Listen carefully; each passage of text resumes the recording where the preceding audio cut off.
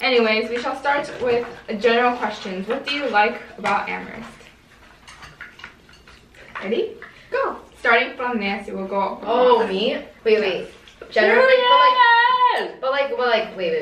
But like, what category though? Like, academically, socially, like what? Everything. In general. I like the Amherst community. I think it's really easy to find, like, there's not a lot of people, but it's easy to find your people. If that makes sense. Yeah. Yes, I like that. Okay, Fiona.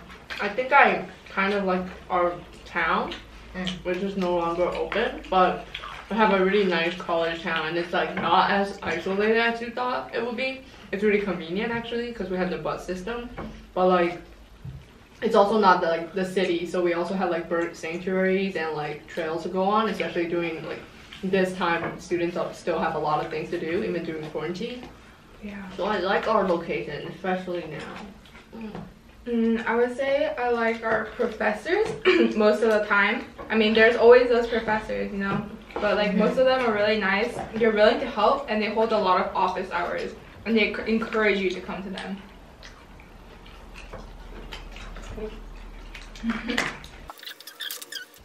Okay.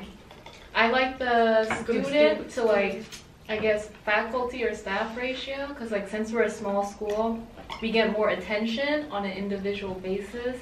So if you ever have like a problem with like, you know, finance or like living situations or just anything in general, they'll get back to you pretty quickly, and it feels like the support system is like pretty close-knit, and like I guess that would be hard to find in a bigger school. So I really like the close-knit community.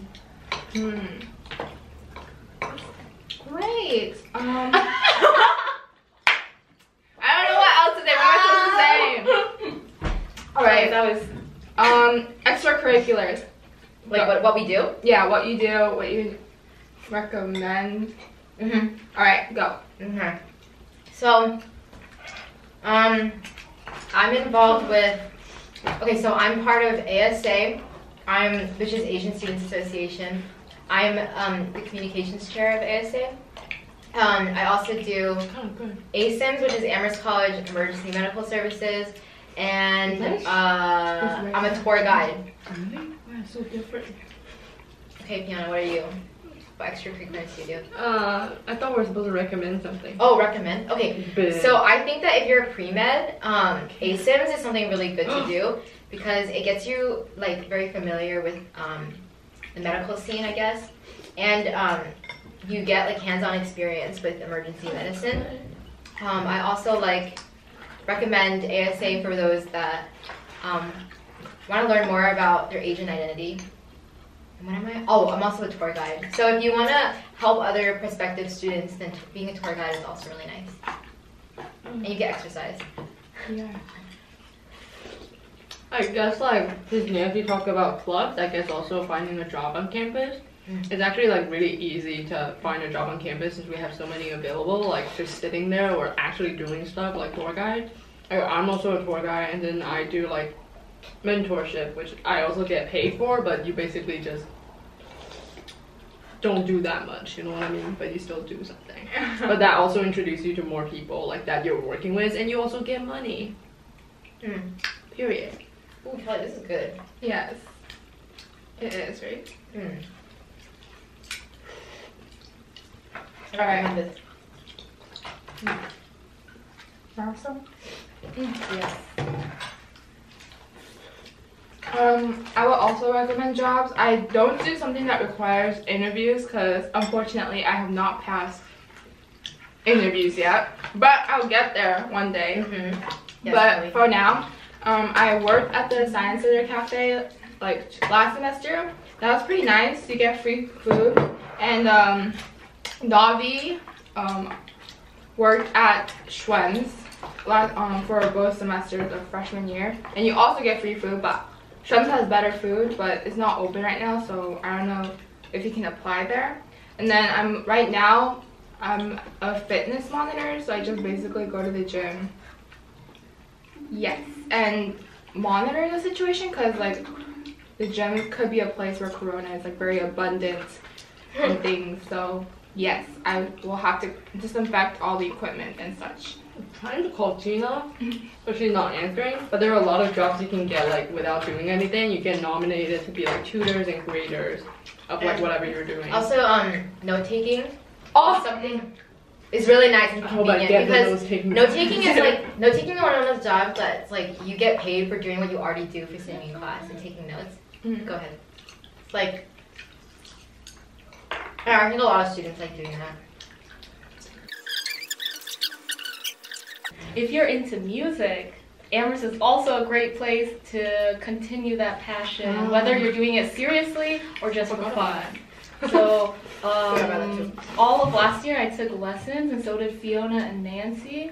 I'm not taking lessons right now because like they're over Zoom, but I'll probably start again next semester. And it's actually like free for all 4 years as long as you're on some sort of financial aid and you take like a music course. It doesn't have to be like theory, like it could be music history. And I did the symphony orchestra, which was like a big time commitment. So like 5 hours of rehearsal per week, but I would say like the community is really nice and everyone gets super close. And yeah, some of my good friends are from orchestra as well. And yeah, it's like you don't have to be a serious musician. Everyone's there to just have fun. And yes, so I recommend to try out for the orchestra. Plus, it's low stakes. It's not that intimidating. Do you get credit for orchestra? Oh, that's a good, yes. You do get credit, half credit for orchestra and for music lessons. So it's a great GPA booster. True.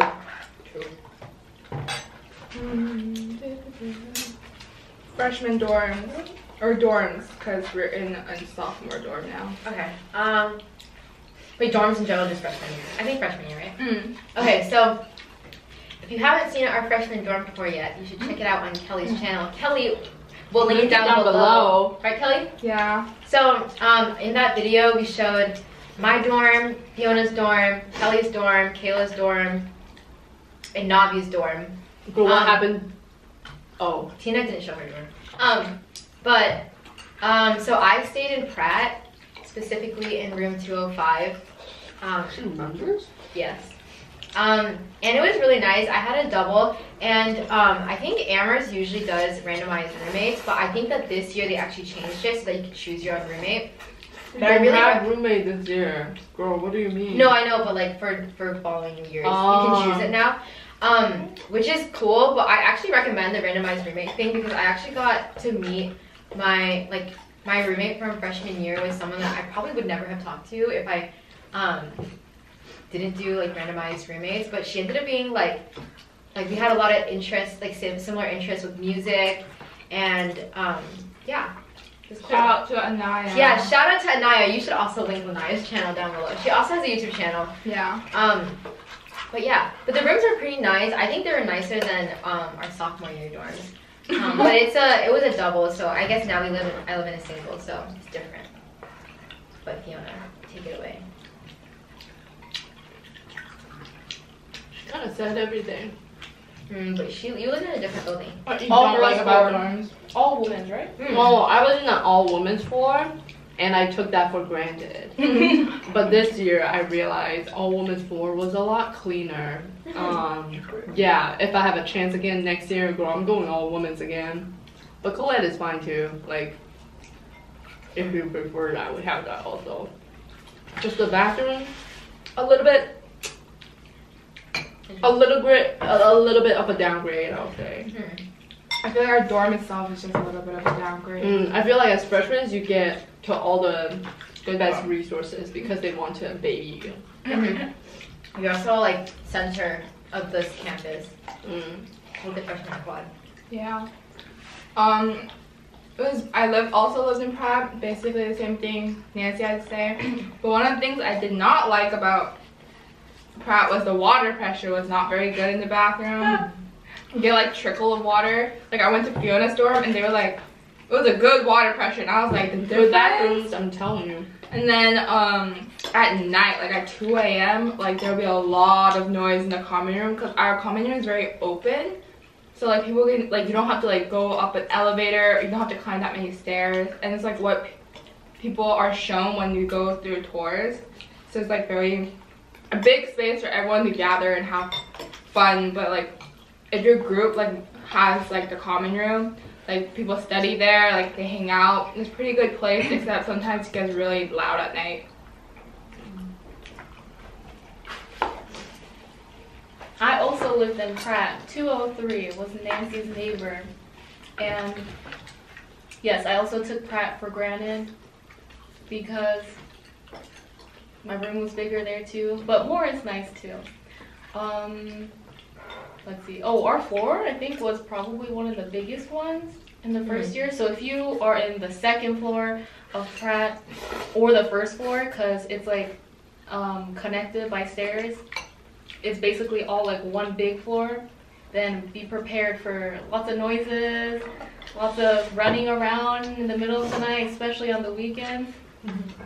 But yes, Pratt is a nice dorm, and I had a good experience because I went through a housing accommodation process to get a single, which yes, should I kind of explain that? You can say commented on one of my I commented on Kelly's dorm tour video of like the link of where you can like fill out the request form. So if you're interested, if like because you have some sort of like I don't know health reasons, mental health reasons, anything that you feel like you should like you would benefit being in a single your first year, because most people get doubles.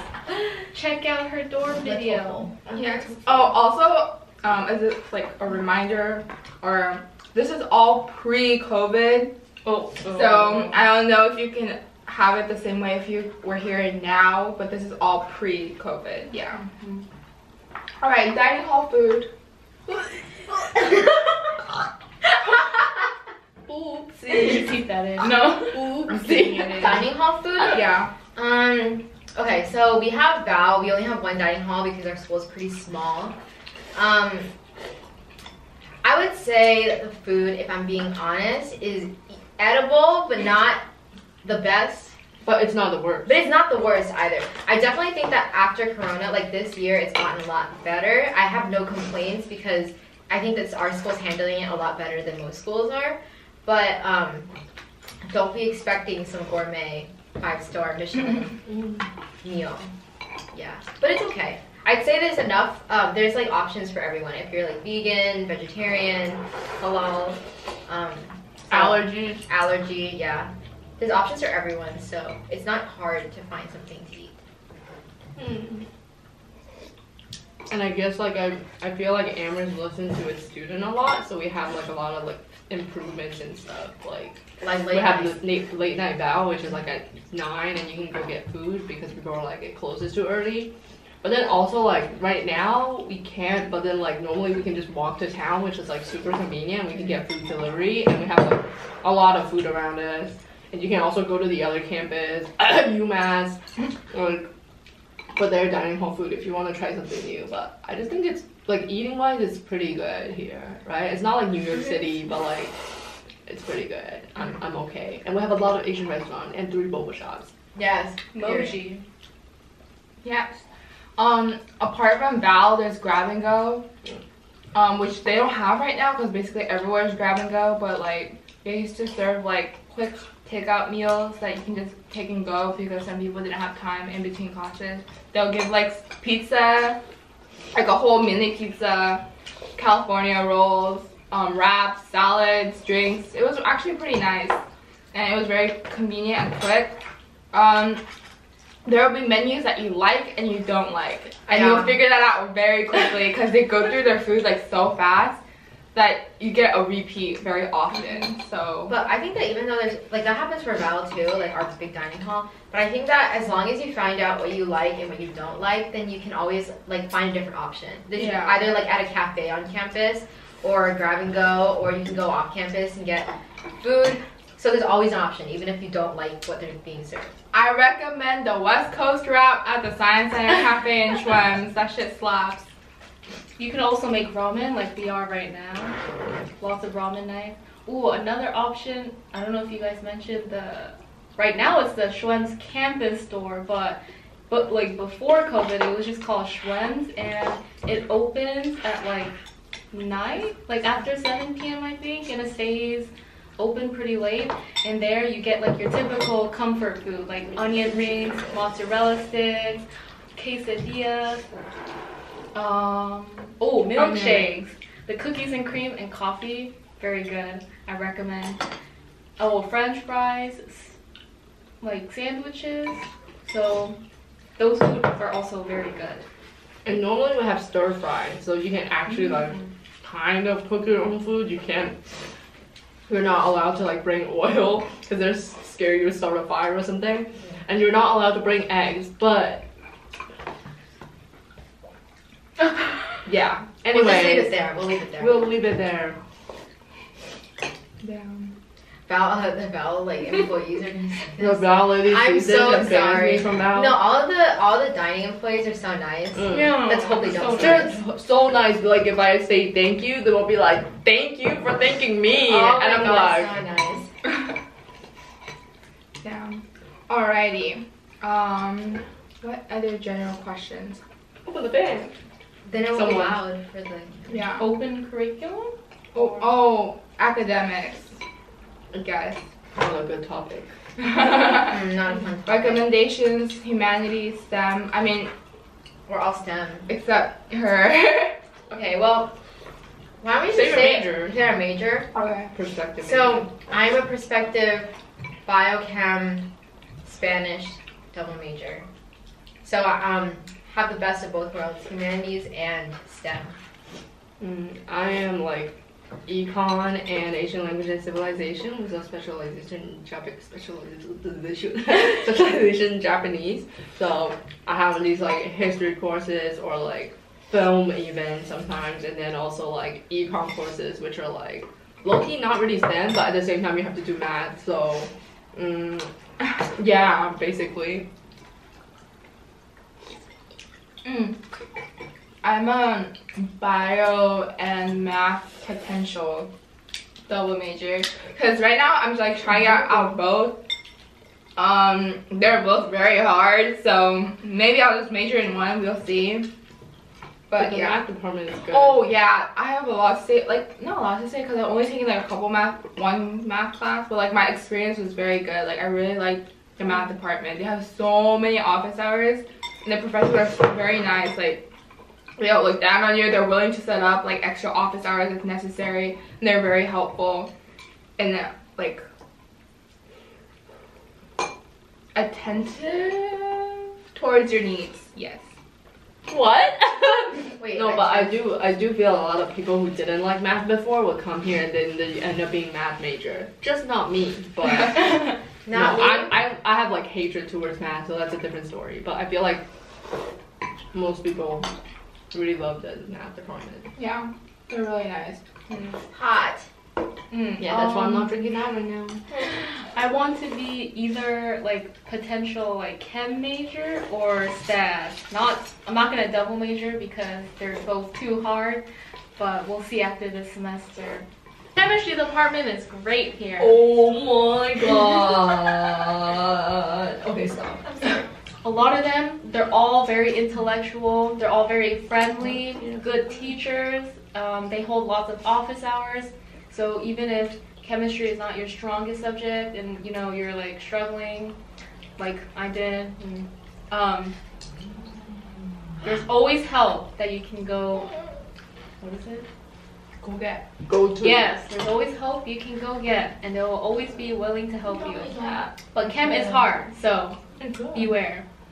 Stats.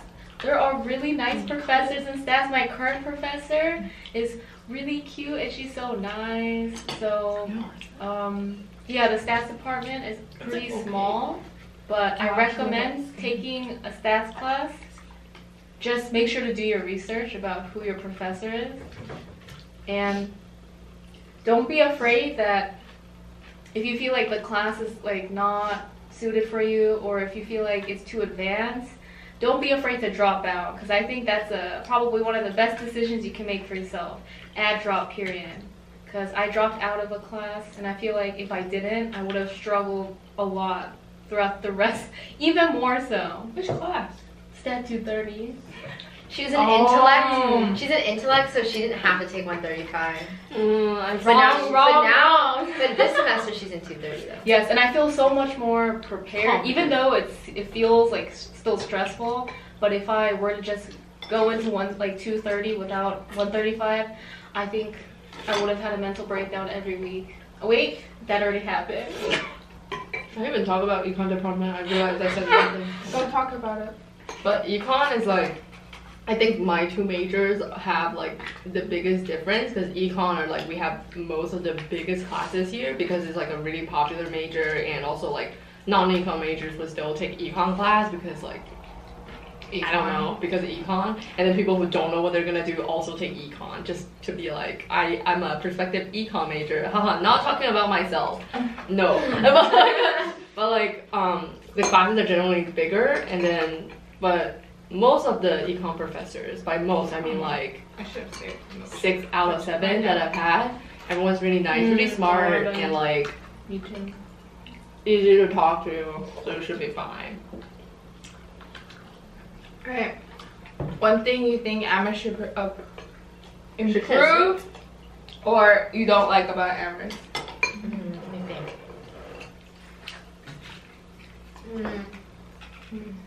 Gotta be very careful with the wording. I don't even know. Don't give me an idea. I would say, this is what I say on tours, I would say it's like we have a lot of resources here on campus, but we don't really communicate that well. It's like they do put it on emails, but it's like a long ass email and no one reads through it, so people don't know like there are help you can go to, there are money you can get, and there are like resources that will support you for like whatever background you're in.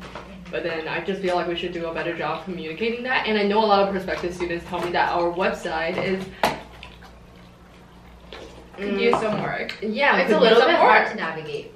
Yeah, but they're trying to fix that. Like this summer, I worked with admissions office, and they tried really hard to make it a little bit better, and they made some improvements. So hopefully, later on, we don't have that problem.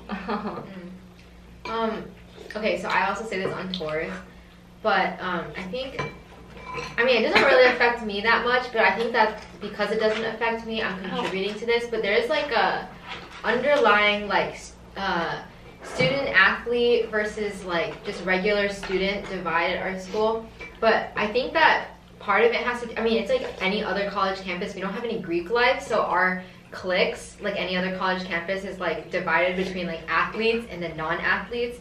And I think that there's really nothing that can be done about this, and it really personally doesn't affect me that much. But I mean, does it affect you guys? My roommate was an athlete. My roommate was also an athlete. And then they were both like really nice. Yeah. Like the thing is like it's like none of us are athletes, and I mean every single athlete that I've met has been really nice. But it's just like it's just because they hang out with their teammates all the time. That they're always like grouped together with their team. So whenever you're like, even in Val, like in our dining hall before Corona, there was an entire section of Val that people, it wasn't like specifically for athletes, but people just were like, just don't sit there. That's where all the athletes sit, because they're like really long tables. Yeah, because they're really big tables for the teams. So everyone was like, just don't sit there because that's where the swim team sits, or like that's where like the baseball team sits. Like, yeah. But I guess it's not like you can't be friends with athletes. Yeah, like you can be friends with them. It's just because your friend group is really different that you won't be able to be like super close friends. But like you can still have athletes friends. Yeah, have friends who are athletes. I think part of it is just like the nature of a college campus, because we don't have any Greek life. That's just how our school is like divided. Yeah. Right, Kelly. What about you? Don't know. I think I had a problem with communication as well, because there's a lot of times when I don't know what's happening and people will be like, oh, like, did you go to this? And I'm like, no, how'd you know about that? And they're like, oh, like, we had to go through, like, we heard it from someone else, or there's like a lot of other information. And then during orientation, they'll tell us, oh, go here, but I didn't know where there was, and then everyone, like, freshmen were like running around confused. would be late to some of the orientation events. So yeah, I think that's one of the things that I want like Amherst to like be a little different on like communication. Yes. The way Fiona's drinking. I've been staring at her like it goes up the straw a little bit and it goes right down. Up and then down. Go ahead, Kayla. I guess the communication too, in the way that this is on a like lay down a little more casual note, but like today we try to go to like the Keith Campus Center, and right in there's like the postal office, and like the website will say like specific hours, but then like it's randomly closed on some days, and I feel like there's a lack of communication there that if you were, because like they don't open on Sunday, so if you like really need a package, then you like have to go Saturday like early in the mornings, or you have to wait till Monday. But then today I think it was just like the campus store was also just randomly closed, even though it said it would be open. So I wish there was more consistency in that. It's not a big deal, but just a little thing. Yes. Oh, and for one more thing. For out-of-state people, I think it's difficult or like complicated to like go to any college that's out-of-state because you have to like fly there. But Amherst, I guess I didn't realize how complicated the transportation would be, like going from the airport to here, or from here to the airport, and especially because we don't have a lot of like Lyfts or Uber like rides that are willing to go from here all the way to Boston or like Bradley. And their shuttles are very limited, so like you have to sign up quickly or else you have to just kind of figure it out all on your own. So I wish there was a little bit more guidance, I guess, for the transportation, because it gets a little hectic towards like break. But other than that, it's all good. Yes. Wait, hold up. Some people had questions. I think I answered most of them, but if someone has more questions. We can answer questions about application. Oh, okay. Application process? Yeah. So, okay, so Fiona and Kelly applied through QuestBridge, and then me and Kayla both applied through Common App. So I can just describe for myself. I applied ED to Amherst, so that's like a binding decision. So if you get in, that means that you're basically signing a contract that you're gonna go to Amherst as long as financially you can go to Amherst if you get in. So I got in through ED, and Amherst is pretty generous with their financial aid, which is one of the reasons why I chose to apply here ED, and I really like the school, so yeah. Fiona, you want to describe QuestBridge? I can't really remember. I can add on to things because I don't really remember. I applied like last minute because I thought I wouldn't get in, but I did, and I just remember I applied to Amherst because it's like one of the top liberal arts school, and I was like, I want to go to a liberal arts school, so I just added it onto the list. She's quirky. For QuestBridge, for final match, I think you can rank to up to like how many? 12 schools, and then it's like by the ranking you do. If you get in your #1 school, you go to your #1 school. It's like finding. If you get rejected by your #1, #2, but got accepted by #3, then you go to #3. So it's like ED, but you have more options. And you get to rank whatever school you have. I think I ranked Amherst like #4, and I got in. I don't know about Kelly. Kelly's on. I don't know if I should say this out loud. Then don't! You don't have to. Alright. But anyways, it's like sometimes we end here because we really wanted to be here. Sometimes it's like accidentally, but like once you get here, you feel like it's you'll pretty like good. it. Yeah, you'll like it. I feel like it's, again, the communication, and like they're not doing enough for advertising. Like I feel like not enough people know about the good side of Amherst. Like people don't even know we have an open curriculum. Don't even know like our financial aid is so strong. Like because we're just doing the best. I honestly didn't know anything about Amherst. Like until and she applied ED. I applied ED, and the only reason why I applied ED was because I literally was like scrolling through the internet. I was like, acceptance rate. No, I wasn't. Not even. I literally looked up small liberal arts schools on the East Coast, and this one popped up because I was really And I had no idea, and like I didn't even know that one of my because it's such a small school, not many people apply. Yeah, but you're all here, so you are doing the right thing. Fiona, motivational speaker. Yes. Also, open curriculum just means that we don't have like core requirements. So basically, like if you go to UC, there's a list of classes you have to complete as well as major requirements, but we don't have that. So you have like a chance to explore your interests and take classes that you want, even if it's not like in your major, which I think is very good because it gives you flexibility, which is why it's a liberal arts college. The only requirement we have is the freshman seminar, which is like it's basically the class is designed so that it levels the playing field for like English, like so writing and reading skills, because everyone comes from different backgrounds. So it's designed to strengthen your reading and writing. But yeah, it's the only required class we have. But Kayla, your experience. Oh, okay. My brother went to like a liberal arts college in the West Coast, and there they have like a closed curriculum.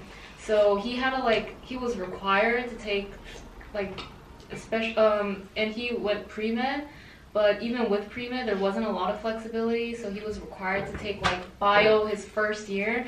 But here the great thing is you can literally take bio, these chem classes, all the required classes whenever. So there are like some seniors in bio. I mean, we're sophomores, we're taking it now. People will take it the first year. So everyone is taking it at their own pace, so it's not that stressful. You can fit it in your schedule however you want.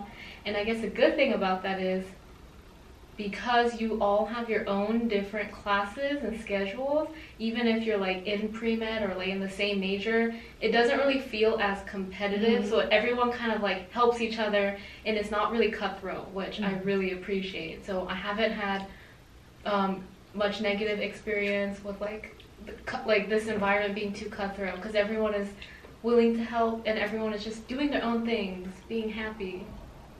Yes.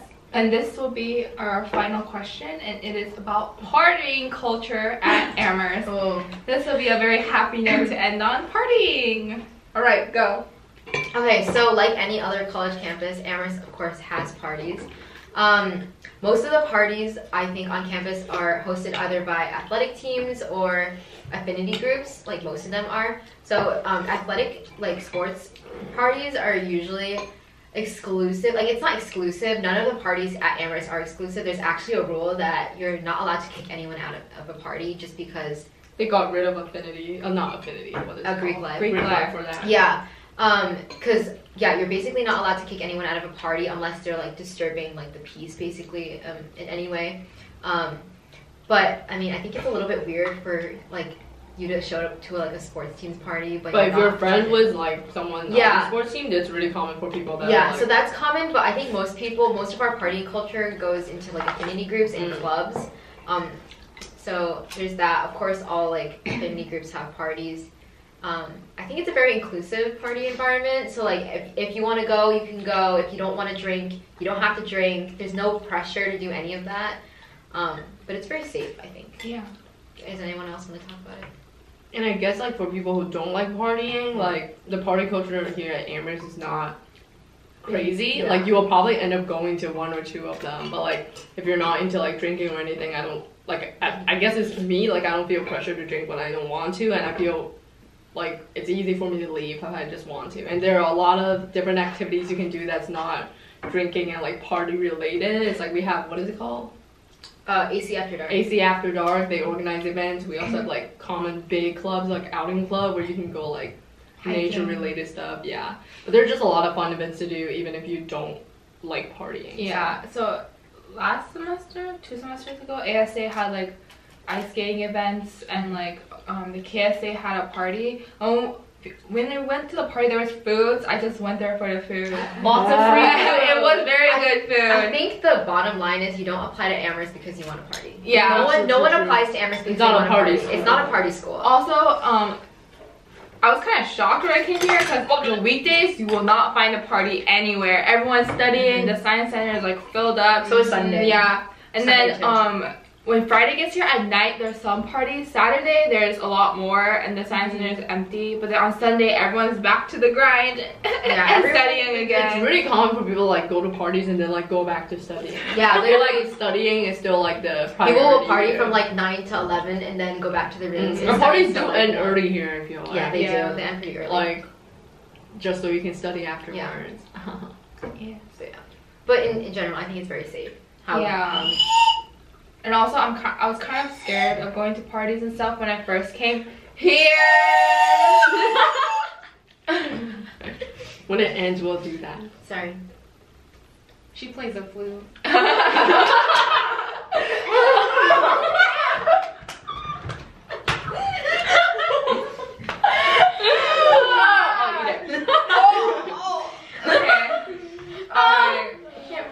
Cut it out. Cut the camera. No, don't cut it out. I'm not gonna cut that out. Why would I cut it out? Anyways, so yeah, I never felt pressure to go to parties. Everyone's very nice about it. Just because you don't go to a party doesn't mean you won't make friends. Your friends will understand, and if you don't understand, are they really your friends? Yes. And okay, yes. True. Next. T. Anything to add? About the party culture? Yeah. Oh, you can talk about how it's open to 5 college. Oh yeah. So a lot of like affinity groups, we'll have like, we have like a 5 college consortium that has UMass, Smith, Mount Holyoke, Hampshire, and then there's Amherst. So some of these like events or parties are like open to all 5 colleges. So you'll see people from UMass or like even Mount Holyoke, even though it's far away, Smith and Hampshire come, and then yes, you can also make friends with people outside of the college, and those parties are usually like big and they're in like the powerhouse, and they usually have free food, so you should go for the food and then leave maybe. But Yeah, party culture isn't very big here. Is the bottom line. It's not very serious. But if you want to party, there are parties available for you to attend. And that will be our end because we finished eating basically, and I think that was the last question that I have in mind to be answered. I can't do it. Follow Kelly's study account. Damn. Maxilla Studies will be linked down below, and if Kelly doesn't link it, I will comment it. Bye.